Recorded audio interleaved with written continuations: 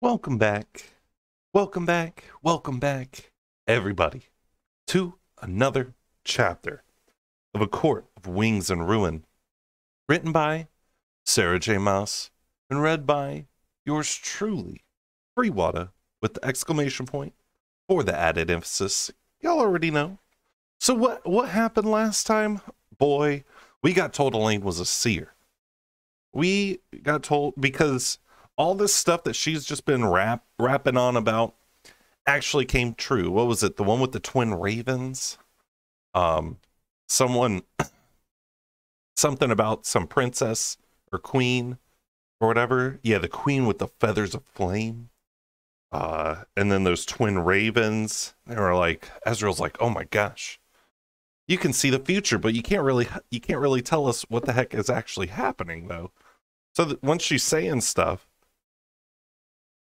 they got to figure out what the heck she even means at the same time, so they know she knows something, but she doesn't know what she knows yet.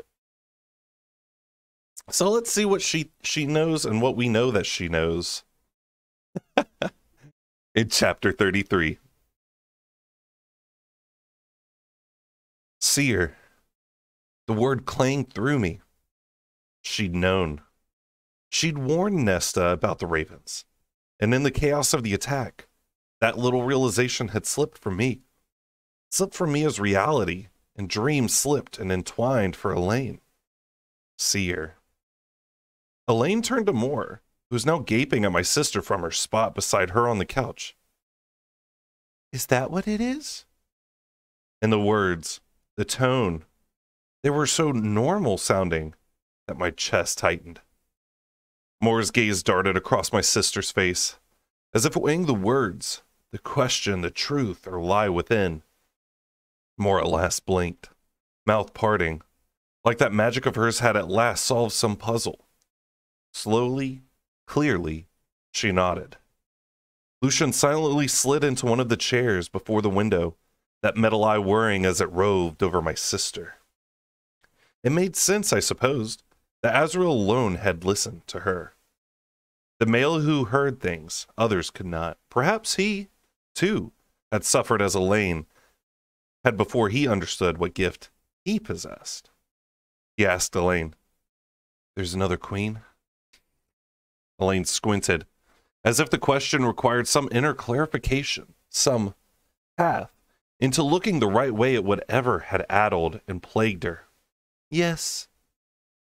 The sixth queen, Moore breathed. The queen, the golden one said, was it ill?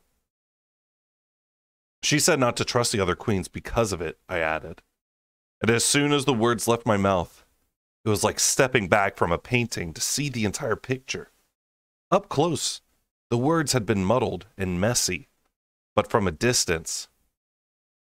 You stole from the cauldron, I said to Nesta, who seemed ready to jump between all of us and Elaine. But what if the cauldron gave something to Elaine? Nesta's face drained of color. What? Equally ashen, Lucian seemed inclined to echo Nesta's hoarse question. But Azrael nodded. You knew, he said to Elaine, about the young queen turning into a crone. Elaine blinked and blinked, eyes clearing again, as if the understanding, our understanding, it freed her from whatever murky realm she'd been in. Sixth queen is alive? Azrael asked, calm and steady, the voice of the High Lord Spymaster, who had broken enemies and charmed allies. Elaine cocked her head, as if listening to some inner voice. Yes. Lucian just stared and stared at my sister, as if he'd never seen her before. I whipped my face to rise. Potential ally? I don't know, he answered. If the others cursed her, what sort of curse? My mate had asked, before he'd even finished speaking to me. Elaine shifted her face toward him, another blink. They sold her to some darkness, to some sorcerer land. She shook her head. I can never see him. What he says, there's an onyx box that he possesses, more vital than anything, save for them, the girls. He keeps other girls, others like her, but she, by day, She is one form, by night, human again. A bird of burning feathers, I said. Firebird by day, Rise mused. Woman by night. So she's held captive by this sorcerer lord. Elaine shook her head. I don't know. I hear her screaming with rage. Utter rage. She shuddered. Moore leaned forward. Do you know why the other queens cursed her? Sold her to him? Elaine studied the table. No. That is all mist and shadow. Rise blew out a breath. Can you sense where she is? There is a lake. Deep in the continent, I think.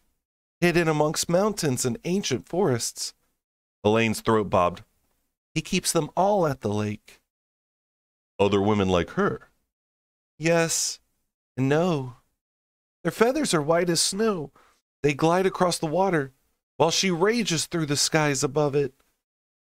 Moore said to Rise, What information do we have on this sixth queen? Little, Azrael answered for him. We know little. Young, somewhere in her mid-20s.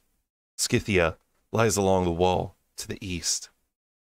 Smallest amongst the human queen's realms, but rich in trade and arms. She goes by Vasa, but I never got a full report with her full name. Rise considered.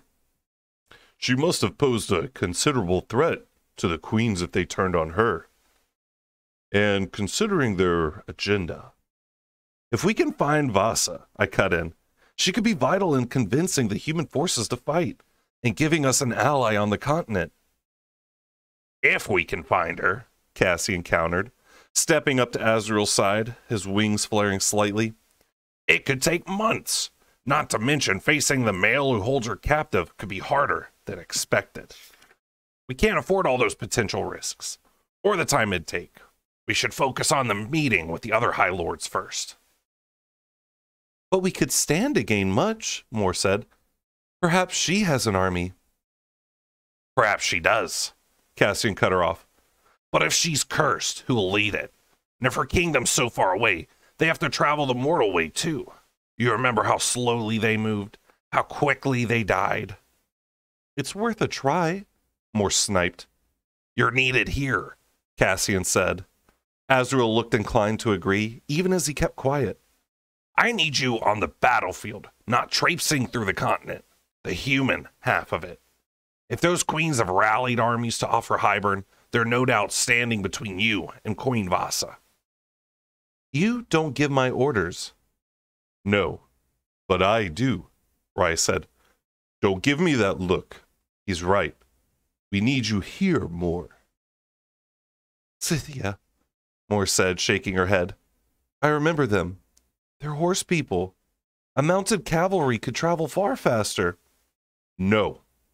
Sheer will blazed in Rise's eyes. The order was final. But Moore tried again. There is a reason why Elaine is seeing these things. She was right about the other queen turning old. About the raven's attack. Why is she being sent this image?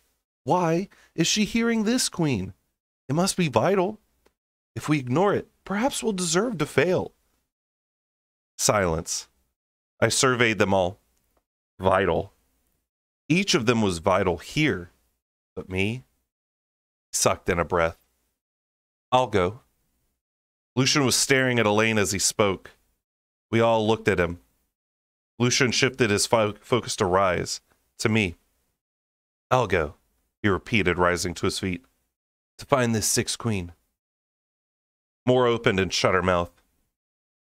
What makes you think you can find her? Rise asked. Not rudely, but from a commander's perspective. Sizing up the skills Lucian offered against the risks, the potential benefits. This eye. Lucian gestured to the metal contraption. It can see things that others can't. Spells, glamours. Perhaps it can help me find her. Break her curse.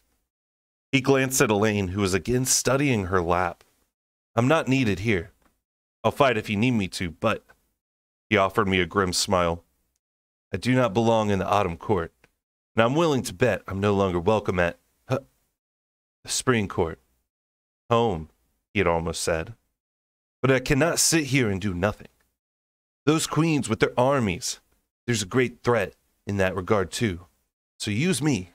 Send me. I will find Vasa, see if she can bring help. You will be going into human territory, Rise warned. I can't spare a force to guard you. I don't need one. I travel faster on my own. His chin lifted. I'll find her.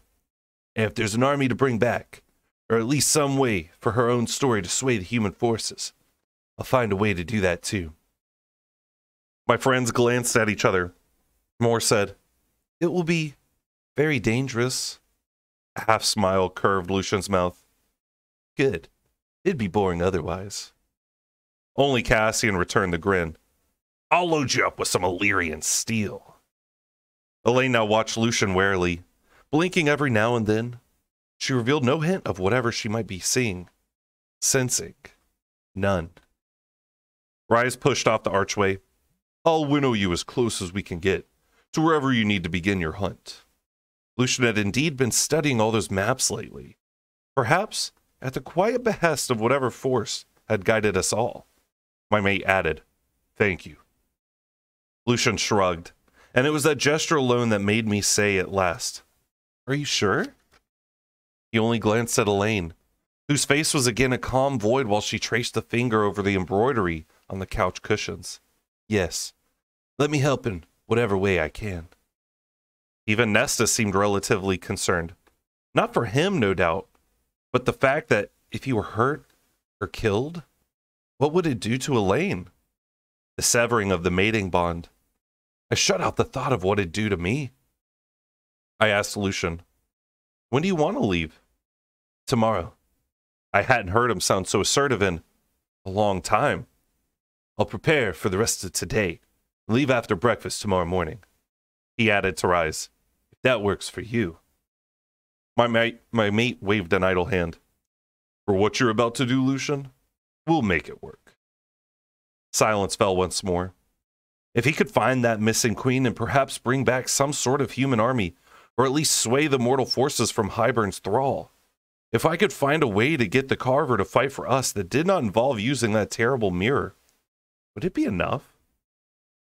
The meeting with the High Lords, it seemed, would decide that. Rise jerked his chin at Azrael, who took it as an order to vanish, to no doubt check in on Amryn.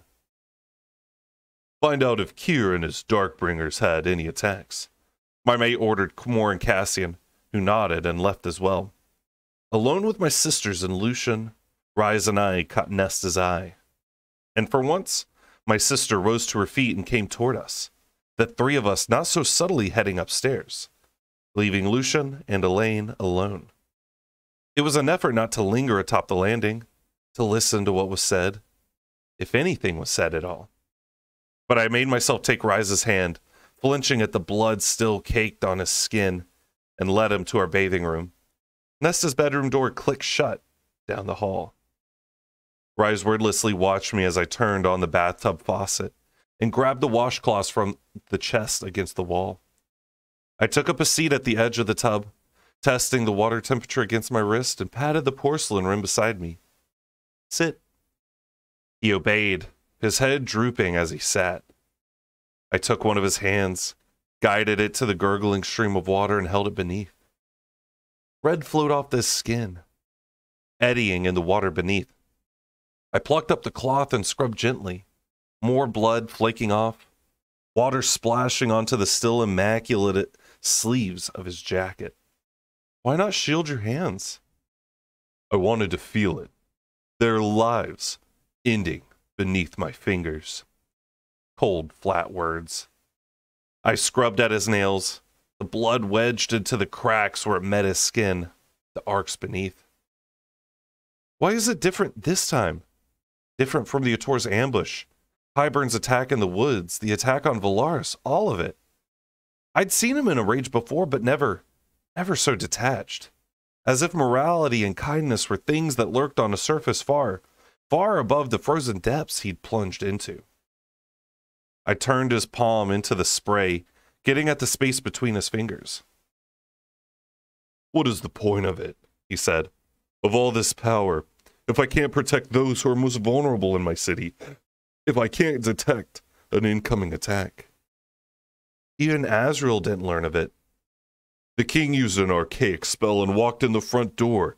If I can't... Rice shook his head, and I lowered his now clean hand and reached for the other. More blood stained the water. If I can't protect them here, how can... His throat bobbed. I lifted his chin with a hand. Icy rage had slipped into something a bit shattered and aching. Those priestesses have endured enough. I failed them today. That library will no longer feel safe to them.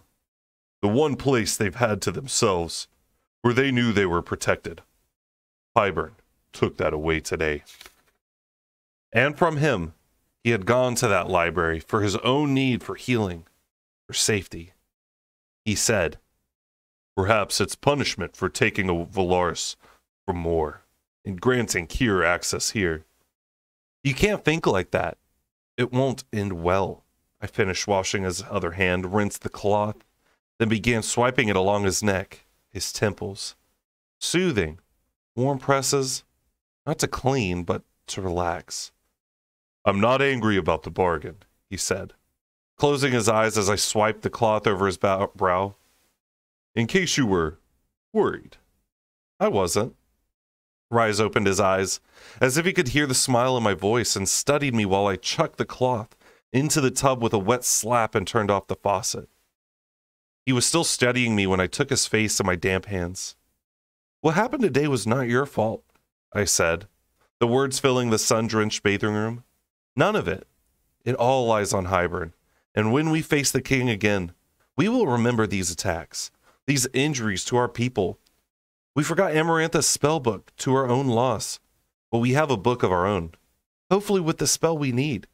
And for now, we will prepare, and we will face the consequences. For now, we move ahead. He turned his head to kiss my palm. Remind me to give you a salary raise. I choked on a cough. For what? For the Sage Council, and the other vital services you provide me, he winked. I laughed in earnest, and squeezed his face as I pressed a swift kiss to his mouth. Shameless flirt. The warmth returned to his eyes at last, so I reached for an ivory towel and bundled his hands, now clean and warm, into the folds of soft fabric. And that, my friends, was the end of chapter 33. It's a good thing Fyra didn't say like, oh yeah, we all missed out because Elaine directly told us what was happening. So technically they all knew about Hybern coming to attack. They just didn't think about it. You could have all the spells in the world, all the power, but if you aren't using it with your brain, then you're gonna get some misses like that, and you're just gonna have to get over it. And I get where Rise is coming from. I totally agree with a lot of that mentality. Is like, even at work and stuff like that, maybe you miss something, even if it's not like detrimental or something like that, and I will just sit there and like hound on myself for a while. You get into a little cycle or whatever. It's like you rag on yourself, which makes you feel like crap, and because you feel like crap, it makes you rag on yourself more. And it was good that Fyra was there to kind of like snap him out of that. We all could, even if it's not like a relationship like that, like a relationship, even a friendship relationship, it's good to help sometimes break out of that, or have people there to help break you out of that. Because I know I've been there. I know Lady Wata's been there. I know many of us have probably been there. So otherwise, just keep on enjoying. I appreciate everyone's kind words, kind comments, and seeing that a lot of people are really getting into the series, even if they've just jumped in now, or they've been back and forth and stuff like that. So it's been really awesome reading this for y'all. Enough sappy stuff. Enough sappy stuff. Y'all stay beautiful, stay hydrated, and we will see you in the next chapter. Bye.